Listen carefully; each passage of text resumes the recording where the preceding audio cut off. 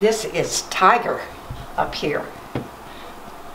Doesn't that look like a tiger? And this could be your best friend if you'd give him a chance. Her artwork speaks volumes. This is oil painting. That's what all of mine are. Her paintings, full of passion and pride. My name is Wilma Layman, L-A-Y-M-A-N. How long have you been an artist?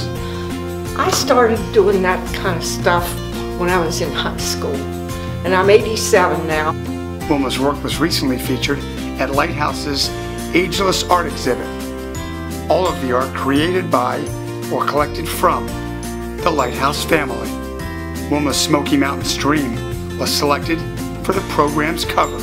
What do you think about this event that they're doing today?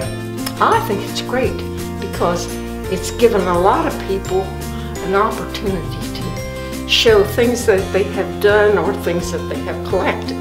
One of Wilma's works will always be so near and dear to her heart.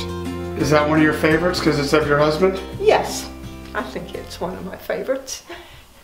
He liked to fish and I would go with him, and if I didn't catch anything the first half hour, I'd read a book.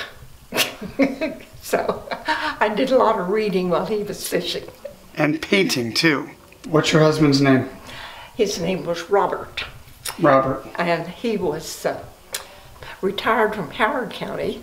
He was principal in Ellicott City Middle School, and he was principal at Glenelg High School here in Howard County. Wow. Wilma says she can't quite paint like she used to, but she will always have art, her art, in her heart. A lot of these paintings, there's only 2 or 3 in here that I actually kept. The rest of these paintings I had donated here for them to use as they wanted. Thank you, Wilma. You're quite welcome.